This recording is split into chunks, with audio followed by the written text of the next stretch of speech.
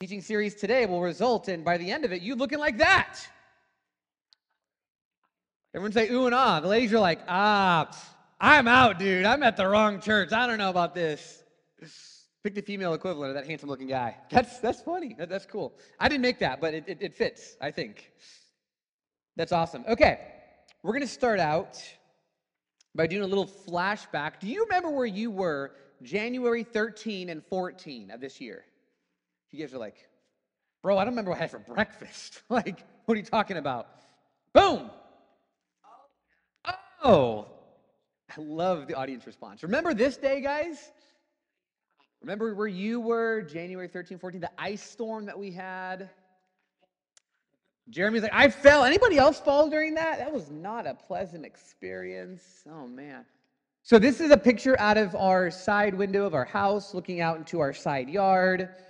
And this is kind of what our yard looked like, January 13 and 14. And like 15, 16. I mean, it was a whole week, right? But this was the worst of it. You see there's a limb that had fallen down. Oh, my goodness. But I want to kind of focus in on one particular feature of my backyard that the January 13 and 14 ice storm revealed. And that was the poor construction of, what does that thing look like?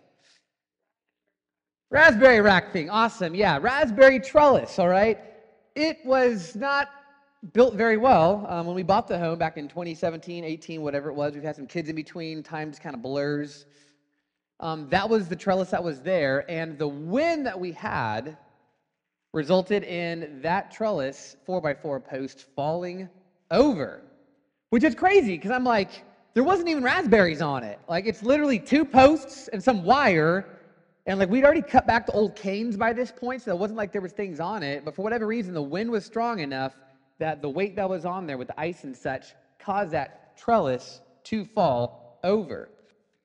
You see, my raspberry trellis, it was pulverized by wind and ice, by the storm.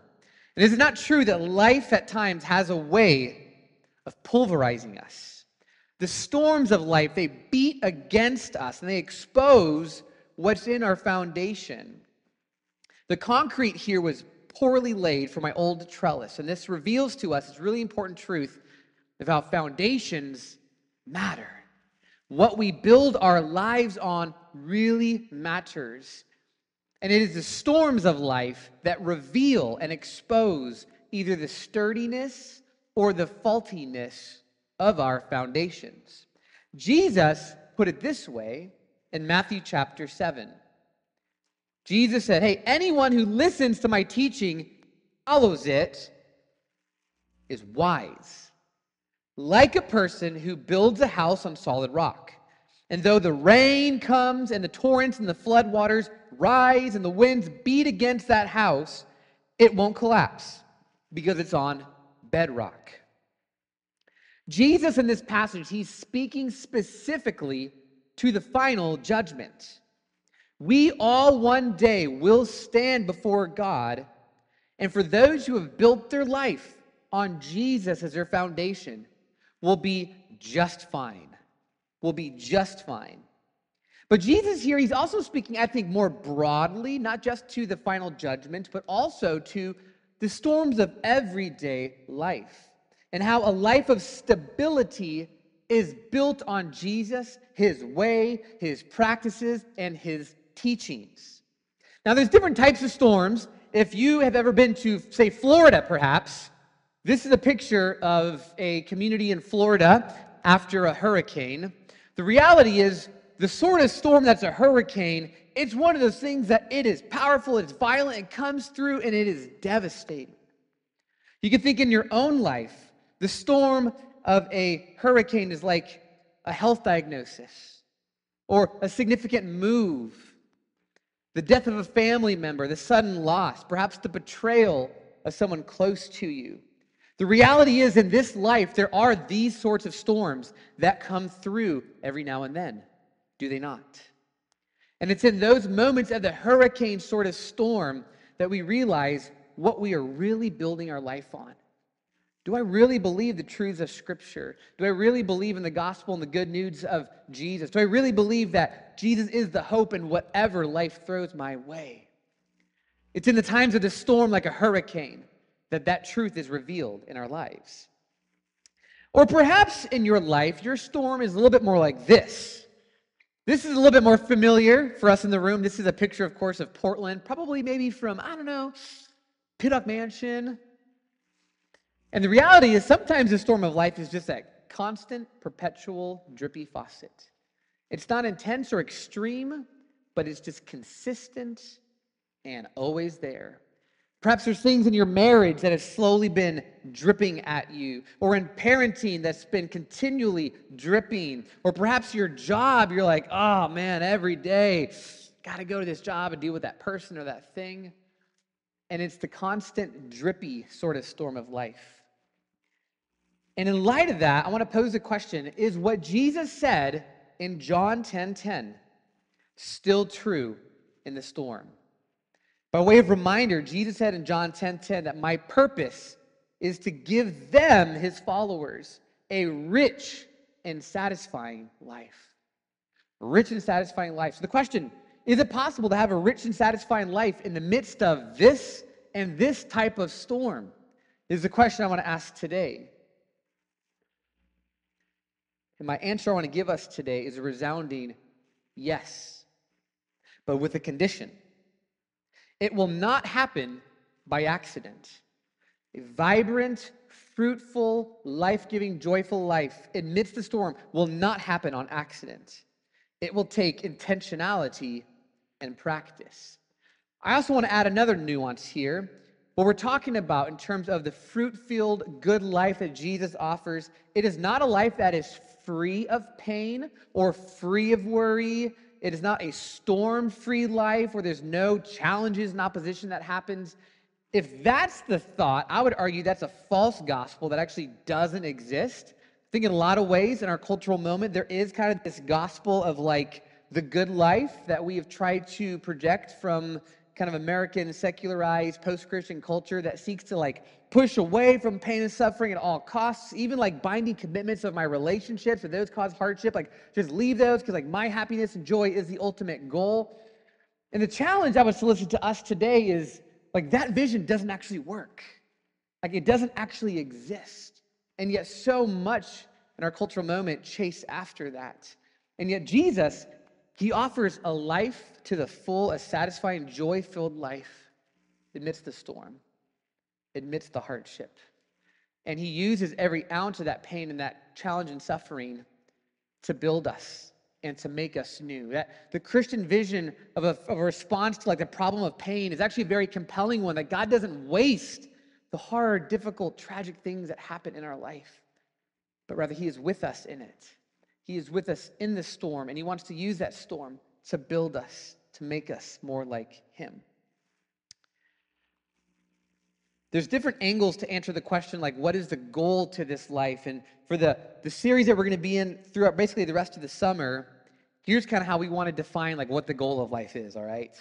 According to Jesus and the authors of the New Testament, the goal of this life is to be made new, evidenced by both the fruit and the gifts of the Holy Spirit. We need both fruit of the Spirit and gifts of the Spirit. And for those in the room who are newer to the Bible or newer to following Jesus, and you realize, man, there's just like a lot of really weird language that is used around here, like, welcome to the club. We're so glad that you're here. And we get to learn together to dive into the Bible and the language it uses to describe these really profound and deep and important spiritual truths that are accessible to all. It's not like you got to go to Bible college and get a degree to understand the Bible, but rather as we get into the Word in the context of community, we seek after God, and we ask hard questions about like, what does it mean to live a fruit-filled life, like in a storm? And we ask those hard questions. God reveals to us new truth and new depth to that. So we need both. Fruit speaks of the character that God wants to shape and form in us to be more like him. But then the fruit speaks of competence. He wants us to use the capacities and the intelligence and our personality and wiring and our gifting to use those things to advance his kingdom, to add value to people, to build his church, to build our families, to raise kids who love and know and follow Jesus. Like all those things he wants to do through us. So fruit speaks to who we are becoming, while gifts speaks to what we are doing. Think of fruit as being, gifts as doing. We need both. In this passage that we just read, where Jesus talks about wise and foolish builders, the reality is we can sometimes look at this as like binary opposites of like people are either in like the wise category or the foolish category. Kind of the goal is to be one or the other. Jesus lived in a binary. He was simply, perfectly wise and good and morally upright and perfect. Like he got that because he had the God card. We, however, it's a little more complicated, is it not? Like there's parts of my life that I would say I'm walking in some good biblical wisdom, and there's areas that I'm struggling in and I'm learning and growing in. And I think for every Christian, if we're really honest, it is more like a dimmer switch. We are living with the options of wisdom and foolishness, and part of following Jesus and practicing his way is that we're moving closer towards wisdom. We're moving closer towards light. And this doesn't just happen overnight. It takes a life journey. It takes time. So this series we're jumping into, Made New, one of its aims is to get us to walk more and more into the light. But to do that, we're going to have to be ready to wrestle with some of the darkness of our lives, some of the darknesses in our relationship, some of the things that are out of alignment to the way of God as revealed in the scriptures. And in those moments of revelation of, oh, I'm kind of off in this area, I'm not living as wise as Jesus would want me to, have the humility to just admit that, own that, and then move into the newness in that area of life he's inviting us into. The beauty of this is God wants it way more than we even do for ourselves at times. So we're going to be stepping into some more light. Raise your hands if you've ever done something dumb in your life. Awesome. I love the chuckles too, man. A little bit of like self-deprecating laughter is so healthy. All right, so for me recently, this was the dumb thing that I did. I've been running kind of a fast-paced life as of the past several months. There's a lot of reasons for that. I'm trying to slow down a bit more. But one of the things that's symptomatic in my life when I'm moving too fast is little like routine maintenance sort of things start to get kind of put to the side. So I started to hear kind of this weird sound on my Honda CR-V's brakes, like the rear brakes, kind of like a kind of sound. Raise your hands if you know what that sound is. Keep your hands up if you've had that sound happen to you before. Okay, I'm not the only one in here. So they started making these weird noises, and I finally got it checked out and come to find that my brake pads, of course, have been completely removed, and it was down to metal, grinding on those rear rotors. And so what should have been just a simple switch out the brake pads fix turned into a much more invasive, expensive repair of having to change out the rotors as well. This is a fantastic illustration of how in our life, when we get to moving so fast and we're in such a hurry and our life gets so just bogged down with commitments and stuff, and not even necessarily bad stuff, could be really good stuff, but there's just so much going on that often the really important things somehow get put to the side. Because the reality is it tends to be the most pressing and urgent thing of our lives that takes precedent, is it not? And things like routine brake maintenance is something that easily becomes something that is just a second thought. This series we're moving into is going to hit head on what it looks like to practice the way of Jesus, to follow Jesus in the modern world with all the hurry and complexity and overcommitment and high cost of living. I got to work tons of hours. Like, is this possible in our modern era?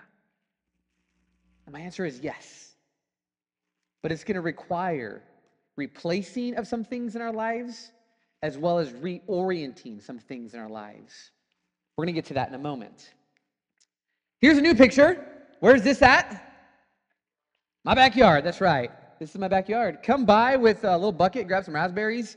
We can't keep up with them, like for reals. There's a ton of them. So since the ice storm, we've rebuilt our trellis. We kind of upgraded it. We made a fun little grape trellis here as well. Everyone say ooh and ah. I'll be giving out bids at the end of service if you want one. No, just kidding. But what I did was I rented an auger, which is that awesome, like, I call it a dirt drill. Charlie's like, that's a dirt drill. I was like, bro, that's a real, he's so good with words. It's amazing. And so we went down like, I think 30 inches into the ground, 6-inch hole, 4x4 post, concrete. Like that thing is anchored in there, right? We built a better foundation this time around. And what I want to highlight here is that our lives often need new trellises. The trellis is the structure of our life that provides support for the fruit to be bore. Now, you could argue and say, well, Pastor David, if you didn't rebuild that trellis, like your raspberries would have still grown. Like the raspberries out here don't have a trellis and they grow and we pick them and they're yummy. And I would agree with you with one condition. A lot of that fruit ends up just falling right off and rotting. The canes get heavy, they bend over, and that fruit just rots on the ground. So though there will be a fruit-filled life without a trellis, there is going to be way more mix of good fruit and rotten fruit without the trellis. What the trellis also does is it promotes more growth because those branches are able to grow up higher and higher, get more sunlight. And like, I'm not kidding, guys. We cannot keep up with the raspberries that this thing is cranking out. We're bringing some every Sunday, putting in the lobby for you guys. But I say all this to simply make the point that what a trellis is to a raspberry patch, so a rule of life. Everyone say, rule of life. We're going to get into what that is in a moment. A rule of life is to followers of Jesus. Raise your hands if you use one of these sort of devices to orient and order your life. Some sort of calendar. Raise your hands if do you use a digital calendar? It's an iCal, Google Cal, something. Raise your hands if you love like a paper calendar. Yes, my faithful paper people. I always find like in my family, we have to decide on one or the other. Because if we get two calendars going, evidently something gets mixed, right? And that's really frustrating. So I put this picture up here to simply say this. The easiest way to think of what your current rule of life is your calendar. It's how you spend your time. And there's a continuum there of how structured or spontaneous your calendar is, and a rule of life will work in either personality wiring. If you say you're more of a type A, kind of ordered and organized and structured, that's great. If you're more of a type B, kind of go with the flow, like that's fine. Like the goal of the rule of life is not the rigidity of the structure, but rather it's how that structure promotes a fruit-filled life of abiding in Jesus, of becoming more like Jesus. That's the goal. That's the aim. And so my question to you today, however it is you do your calendaring, how you build and orient and organize your life and your time, where is God in the midst of the calendar? How does God fit in to your current rule of life? You see, I bought into this really horrible lie a few years ago, and I just need to tell you about it because maybe you've been here. As life was getting complex and crazy, and more binding commitments were coming up, as babies were being born, as church ministry, immigrant connection ministry was growing, like I got to this point, especially with young children, like the sleepless nights, they're up in the morning before I am. I got to this point where I was just like, you know what? I don't think in this season of life it is possible to have carved out, set aside time to be with Jesus. I just don't think it's possible. I think in this season of life, it probably needs to be kind of an on-the-going sort of thing. And I don't know that there's really the possibility of having like carved out, set aside time to just be with Jesus. I need to admit that to you because I was just horribly wrong about that. I bought into the lie of our fast, hurry-paced culture that says it's not possible. And what I came to find in that season, in my marriage, in my walk with Jesus, in my pastoring, in my parenting, in like all the things in life that really matter, like the core foundational rocks of life, is every one of them was just chipping away. They were struggling. They were becoming weak. And I kind of had this epiphany where I really felt God say to me, and this doesn't happen a lot in my life, to be honest, and I also want to frame it this way. It wasn't like I heard in English an audible voice from God, this thing. No. It was more sensing through words, because I'm a words guy, I appreciate words. That's how God really kind of helps me see and communicate stuff to me. Him say, stop giving your family daily or distracted leftovers and start giving them daily liturgy. Moving away from distracted leftovers to daily liturgy. What in the world does that mean? What God was saying to me is you need to stop blaming your disordered, unorganized, chaotic, overly busy life on just the way things are, Dave. You're wrong. Order your life around following me more intentionally. Daily liturgy, daily, weekly, monthly, quarterly, yearly rhythms that are going to help your family bear fruit. It's going to help you bear fruit. And so a big part of this series is helping us as a church kind of lean into that. Because here's what I can just assume. If I need it, and I'm the pastor here, how much more do we all need this? In varying degrees of depth and nuance, absolutely. So the beauty of this series is it fits to any age and stage of life. You can custom tailor it to who you are and how you're wired. And am I single or do I got kids? Am I married? Am I divorced? Do I have a job? Am I unemployed? Whatever. Following Jesus is possible for everybody. But the question is, am I willing to put in the practice of doing it and the partnership with God in it? And that's what this series is going to dive into. Our main teaching text is this, 2 Corinthians 5:17. I would encourage us to memorize this. Raise your hands if you, at maybe some point in your life, used to memorize Scripture. That was a practice in your life. Raise your hand if you're doing it right now. Got a couple hands? Okay. I'm not going to put my hand up because, to be honest, it's not. But this would be a great one to etch into your mind and your heart. 2 Corinthians 5:17. This is the New Living Translation. Paul says, this means that anyone who belongs to Christ has become a new person. The old life is gone, and a new life has begun. What did this passage mean in its original context? Paul is writing to the church at the historic metropolitan city of Corinth. And what he's saying in this passage is, followers of Jesus in Corinth, new ownership is in town.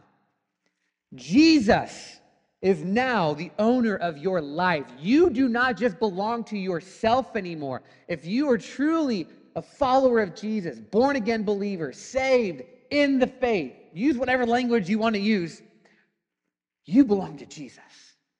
You are his now. So how does your life look different as a reflection of that truth? Followers of Jesus, according to Paul in this passage in the larger context around chapter 5, have a new overarching life mission, and that is to be God's ambassadors. Everyone say, God's ambassadors. All right, so what's an ambassador? In the ancient world, and largely also in the modern world, it hasn't changed too much, ambassadors, they spoke and they acted on behalf of the sending kingdom. They advanced the values and the goals of their king or leader. They had to die to their old way of living, their personalized, individualized goals in order to achieve the greater good of the king in that kingdom. And so Paul, he's applying this picture of being an ambassador to the church. And he's saying, if you're a follower of Jesus, if you are part of a local church, then part of that following of Jesus requires a dying to our old self so that new life in Jesus can take up residence. That's what this meant then. What does this mean now? We don't live in the historic temple or historic moment of Corinth back then. We live in modernity in Portland. But what I would solicit to us today is this. Being made new will not happen on accident. Having our lives literally changed. This is the beauty of the gospel. God died for us, not just to forgive us from our sins, but to make us new people. New people, new habits, new ways of thinking, new emotional regulatory skills, like what neuroscience would call like the neuroplasticity of the mind. Like he literally rewires our thinking and how we see the world to be more like him, to align more to the Bible. as we practice his way. It's mind-blowing. It's amazing. He wants this for us more than I think we even want it for ourselves. But it's going to require both practice and partnership. Practice and partnership. Practice. There's things that Jesus is inviting us as a church to organize our life around. Following Jesus, it's going to look different depending on your age and stage of life. We talked about that a little bit. If you're in my stage of young parenting, it's going to have to be way more fluid, man. Because like you saw today, all of a sudden, kid does what he wants to do, and you're just like, all right, what do I do now? Isn't my wife amazing? I'm pointing over here because she was standing right here. We just roll with it, right? So you're probably going to have to be a lot more flexible, right? If you're in a season where you're working a lot of hours, you're probably going to have to get creative on where do I craft and carve into my day time to be in word, in prayer, weekly in community, in Sabbath. We're going to get into these practices in this series. But my question for you today, is your rule of life working right now for you? Are you living in and experiencing the results that you want in life and in faith? And again, this isn't, I don't think, a binary question of yes or no. I think it's a dimmer question of well, yeah, there's some things, but then there's some things that I want to learn and grow and change in. And so for us in that part of our life, this series is going to speak to shift us and shape us into more light and more wholeness. So this is a practice, but it's a partnership. We do this in relationship with God. And God, like I've already said, arguably wants this more than we even do for ourselves. Romans 12:2, Paul makes this comment. This would be another passage to memorize. If you want to get into memorizing the Bible, etching it into your heart and your mind, so good. Romans 12:2.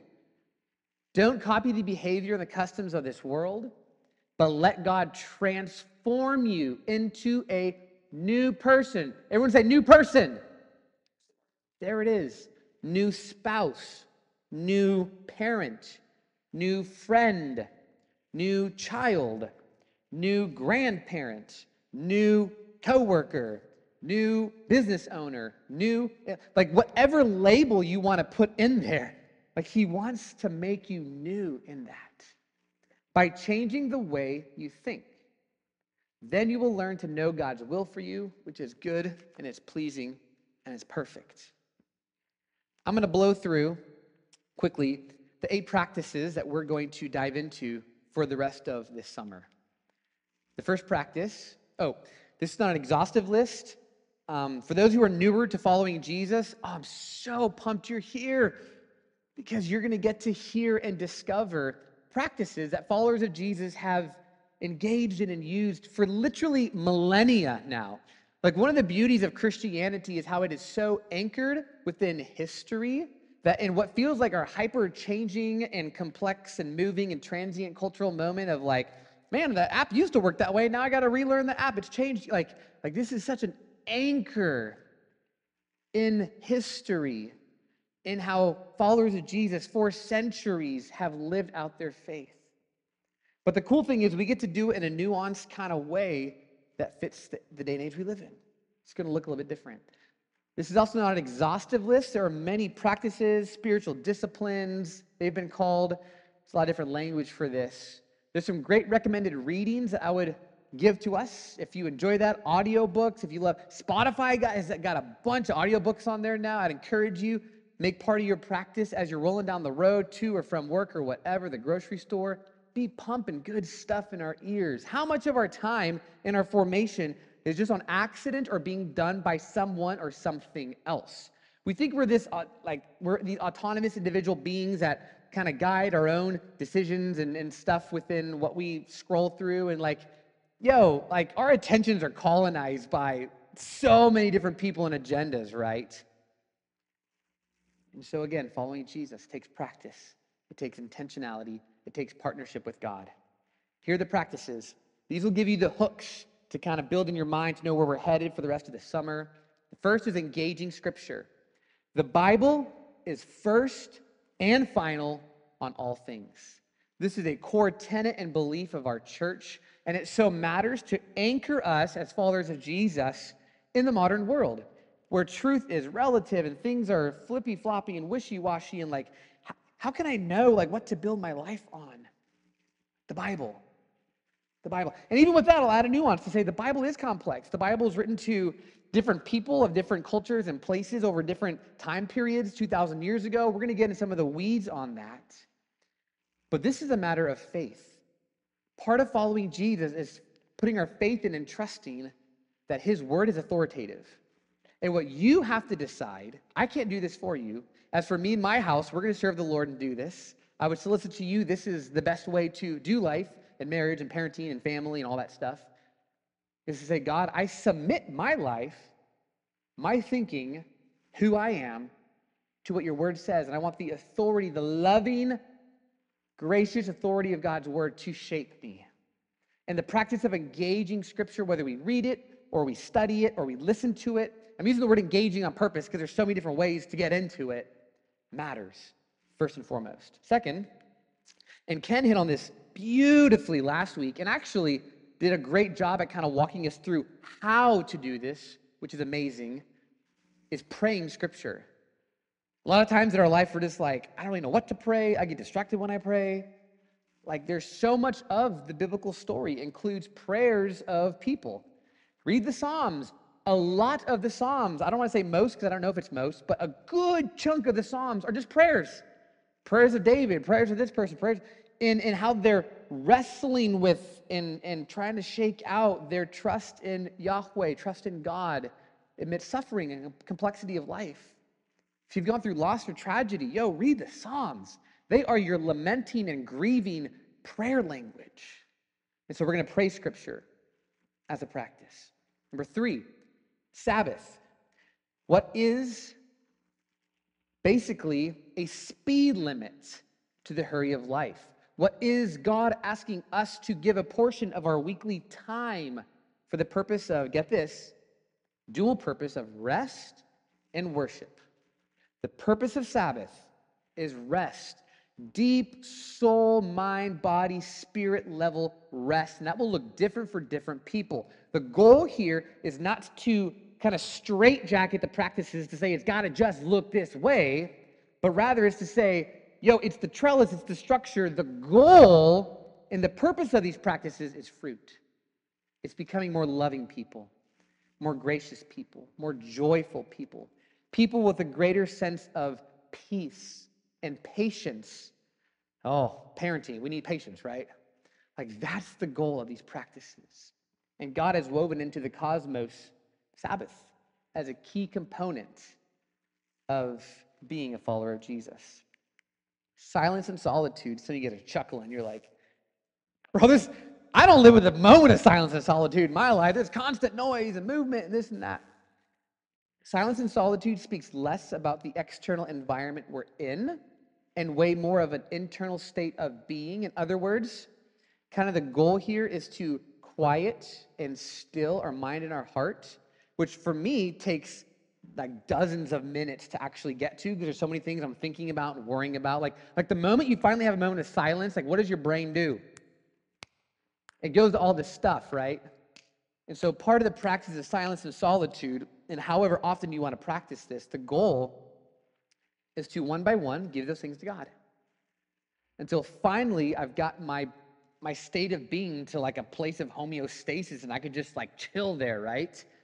But unlike Eastern mysticism, the goal for Christians in silence and solitude is not an emptying, but a filling.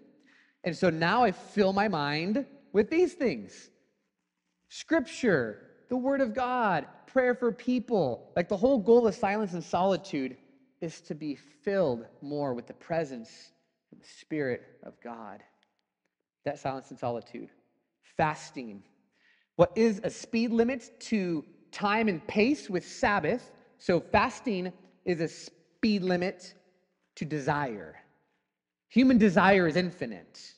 And the obsession and the disordered appropriation of human desire, be it sex or food or money or experiences or things or like whatever, part of the practice of fasting is to put a speed limit to it and to recognize and to honor kind of the infinite nature of human desire And in the words of C.S. Lewis, the fact that we have infinite desire of which cannot be fully satisfied this side of heaven is itself evidence that we are made for a different world.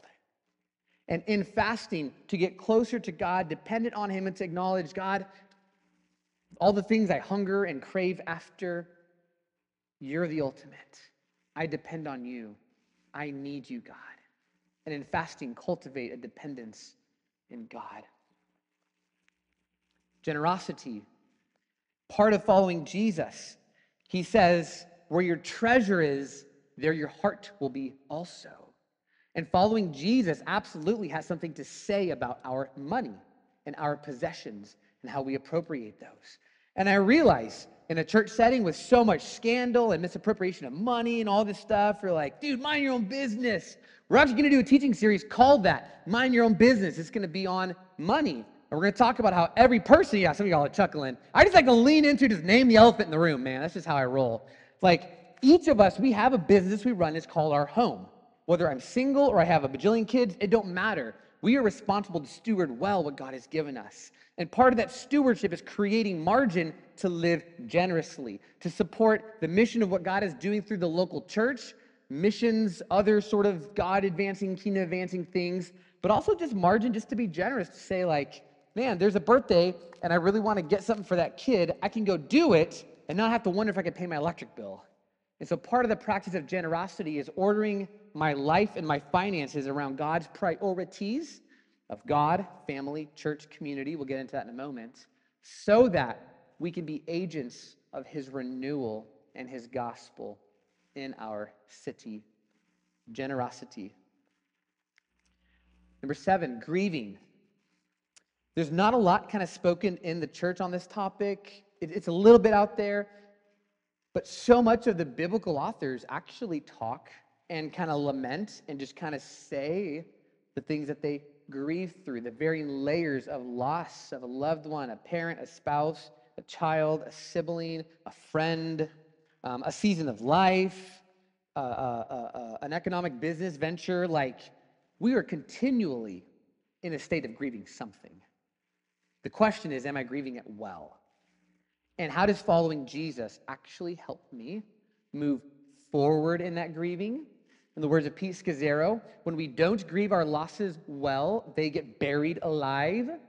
And at other points in our life, perhaps things that maybe even we lost or experienced decades ago, they just start welling up again into your 30s and 40s and 50s. Like, is there a better way? And the answer is yes. Grieving with Jesus. We're going to get into some of that. And then last, number 8, community. We're built to belong.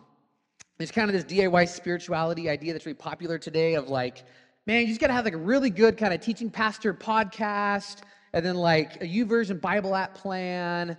Like, you're good to go. Like, you can follow Jesus and be a Christian and do that. And I would argue, sure, you can do that, but how is that helping the local church grow and advance? How is that adding value to other people? The beauty of the church is when we show up to like a Sunday gathering or a camp out or a life group or justice work like with Immigrant Connection, like it's both something I get and something I give to it. And my critique of the kind of DIY spirituality movement is it's a whole lot of get, but it's not very much give. In other words, in a local church, I get both experience of getting something. I get a sermon, I get a worship experience, but I get to give something. I get to serve and disciple kids. I get to help set up for potlucks. I get to, like, these things that don't seem that amazing and like flashy, but they matter because they're adding value to other people. And we're most like Jesus when we serve. So community as an 8th practice.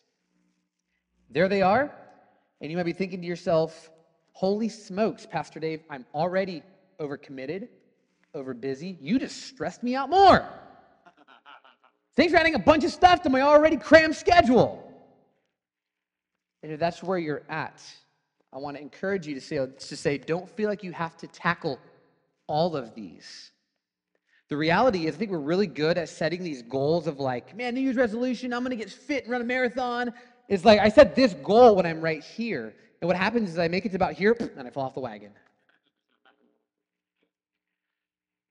Rather than overestimating what can be done over a year, Why not practically decide what can be done today? Perhaps it's a 5-minute thing. You spend 5 minutes today. I'm going to purposefully open my Bible to the Psalms. And whatever I open to, like, that's what I'm going to read. And then I'm going to pray it. I'm going to do this for 5 minutes. Everybody in the room can do that. And if you don't read, you can still do it because there's Bibles that read to you. And for reals, if you're like, technology is frustrating and I hate it, help me out. Like, find someone here that looks like they're like, I don't know, under 40, and like they will help you figure that thing out. And maybe you're under 40 and you don't know how this thing works. Like, go talk to Chris in the back because he just raised his hands at me. He'll get you set up. There's so many ways to engage the Bible. You might be thinking, yo, like, it's summer. Summer eats schedules for breakfast. I'm like, I'm with you, man. It's true. So let this be an experiment. One of the cool things this summer is that things are a little bit more chaotic and ad hoc, and schedules are crazy, and all these pool parties. So maybe pick one of the practices. Say, you know what, this summer, I'm just going to experiment with one of these in a daily fashion or in a weekly fashion. Experiment. The cool thing about experiments is it's not a huge commitment, huh? You try it for a season, did it work or not? That's like the scientific method. That's the whole point of doing experiments. It's say, like, I have a hypothesis that I'm going to grow to be more like Jesus, have a more fruit-bearing life by doing these things. I'm going to try it in this way, do it for a time, and then get some feedback from other people. A lot of times we're blind to the fruit that God is producing in our own lives because we are so stuck in self-negativity and self-hatred and shame and guilt, are we not? If we could just kind of name what is true, we often are in that place way too much. And to be clear, the Bible is clear that guilt is a tool to lead us to repentance and to closeness with God. Once we've repented of that thing, we've said no to it. God, I'm sorry. We've made some decisions to kind of like change our lives to actually live differently. Like, it's done. If there remains guilt for that thing, that is not from God. It is from Satan. And it wants to keep you feeling like you can't be close to God and drive you away from these practices. Satan has already won. If already, all you have to do is not do these practices. He's already won. Because Satan knows these are the time-tested true. Jesus practiced these, like these are the vehicles of the way. It's the trellis, it's the structure by which we live a fruit-filled life and we advance the kingdom, we depopulate hell, and he hates these. So if anything, if you did one of them, if you did some of them, it's new territory in your life for the kingdom. God will grow new fruit in you. Think of your life as a Lego. These are my Legos from when I was a kid. My parents are awesome, and they saved like all my stuff. My dad actually had to build a shed because he's like, I need room for my tools, man, all your stuff. Let's say this Lego represents your life. How many spots are on the Lego? 4. How about on the bottom? 4. Arguably 4 and 4 is? Oh, how many practices are there? I literally just made that connection. I didn't plan that. That's really cool. Okay. So your Lego may already be like this. Because I'm really trying to make this super relevant to how life works. Because I think anything else is a waste of time. How many do I have here? Do I have 8? Oh my goodness, I just heard. It was kind of crazy getting out of my house today. Every day is, yeah. I blame my kids for more stuff than I should probably. Okay. So you may have 8 spots in your Lego, and they might already be full. It's your job, it's your kids, it's your friends, it's your hobby, it's your yoga class, it's getting boba tea on Thursday. I don't know. I don't know what your schedule is. I don't know what your current rule of life is. But part of what this series is going to do is it's going to invite you to do 2 things. It's going to invite you to replace things in your life, and it's going to invite you to reorder things in your life. And these things are just natural, normal ways of what it looks like to follow Jesus, okay? You've got saved, you've made a commitment, you've been born again, like use whatever Bible language you want to use. By the way, if you've not experienced that, I would love to chat with you. That is the first step in following Jesus, is becoming his apprentice, his disciple, following him being forgiven. But then for the rest of our life, there's going to be the need to replace things.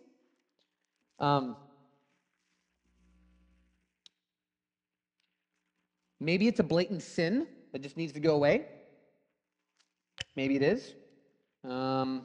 Maybe it's a time waster. It's like, man, the amount of Candy Crush I played last week, whew, like 5 hours.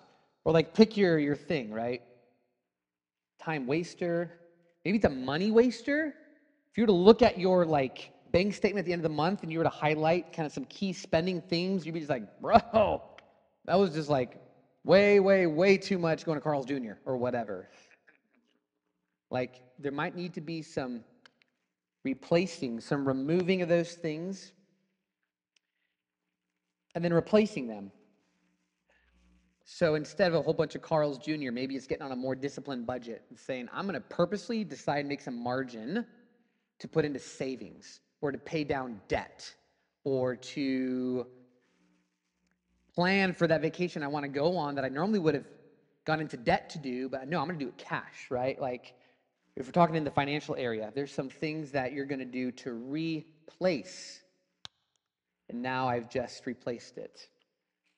Perhaps with time wasters, it's like instead of just when I'm exhausted at the end of the day and I'm tired and I just want to I want to escape, is a lot of, I think, the endless mind scrolling. We just want to get away from it all. Like instead of that, which is easier to do, I'm going to purposely carve out a moment and a place and a space to actually engage those things with Jesus in prayer for 5 minutes. Then go to my Candy Crush. But you see what we're doing?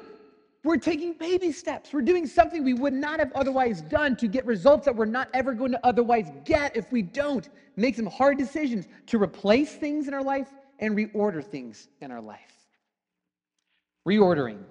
This is a little bit different, okay? Let's pretend that we got mostly things kind of good in our life, but they're just unorganized. They're chaotic, they're scattered. This is a conversation of priority, by the way.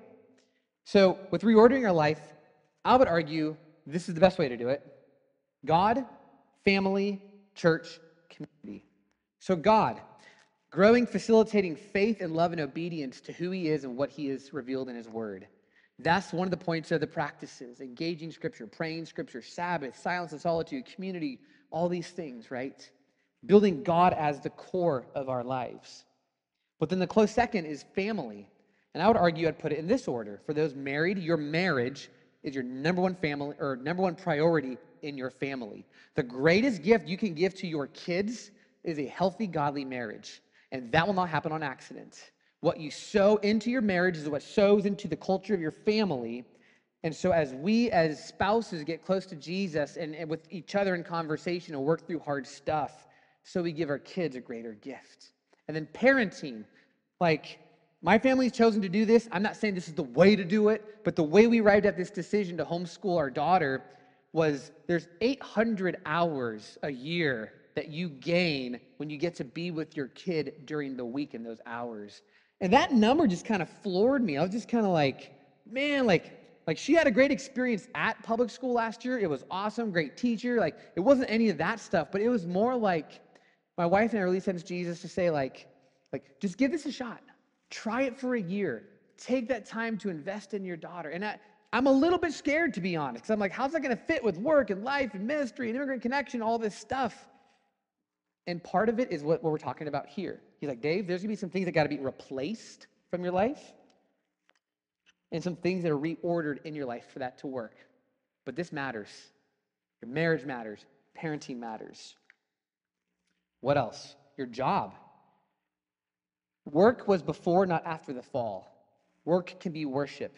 Even if your job is something monotonous and you're tired of it, how can I, in following and practicing the way of Jesus, do so in a way that actually advances his kingdom in my job place? The church, serving, giving, building, community. Okay. We're going to wrap this up. The number one question I'm going to leave us with, because the reality is there's a lot of great things we can talk about from here, but showing up to church on a Sunday morning like doesn't change our lives, right? Like, I put a lot of time and effort into this. This matters. Keep coming to this. But this is an instigator. It is a catalyst for the rest of the week. Question is, do I want God to make blank new? If you're here today and you're kind of like, my life's good, life's great, whatever, like, that's fine. And you can still come, by the way. And I would love for you to come, actually. Like, that matters. I want to honor where you're at in your state of mind and all that stuff. But I would also follow up and say this. We are either growing or we're dying. It's one or the other. There is no state of like perpetual fermentation where I'm just being the same. I am either moving, in C.S. Lewis's words, to a more heavenly creature or more hellish. So kind of my critique to that would be, okay, I'm glad that's working good now. I doubt it's going to stay that way in a week or in a couple weeks. We are continually, part of being human means to be changing. And so what does God want to make new in your life? It's your marriage. It's your job. It's your parenting.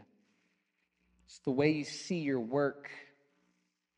It's the way you spend your time. It's the way you spend your money. It's your pursuits. I don't know. For me, I've already told you, it's moving away from distracted leftovers to daily liturgy, creating healthy, helpful, structured, yet flexible rhythms and systems for my family. That's me. I'm not saying that for you. You do you. You got to figure this out with Jesus. But I would just invite you into a moment of prayer. We're going to wrap this time up. To say, Jesus, thank you for how you died on the cross to forgive us of our sins and to make a way to be in relationship with you through the power of your Holy Spirit, through the indwelling of your Spirit. And God, I thank you for this beautiful congregation who together is chasing after your invitation to us to invite our community, starting here with those in the room, to belong to Jesus, to believe in Jesus, to become like Jesus. I pray, Holy Spirit, that you would reveal to each person in the room today, tomorrow, soon, as they take some purposeful time to do an inventory with you, what is the key area of their life that you want to make new?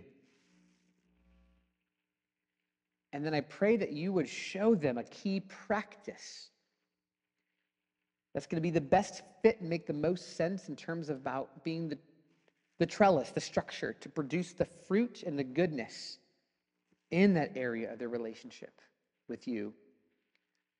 And let it be that. Let it be a partnership. This is not just we go off and do these things, but God, rather these things, they're a means, they're a way to connect with you and be more mindful and aware of who you are and where you're moving and working, so that we can live a fruit-filled and a gift-filled life for your glory.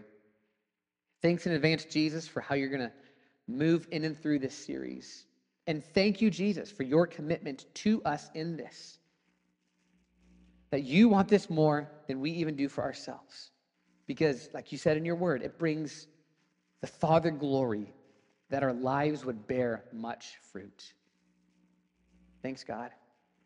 We love you. We're learning to love you. And we pray this in Jesus' name. All God's people said, amen. Amen.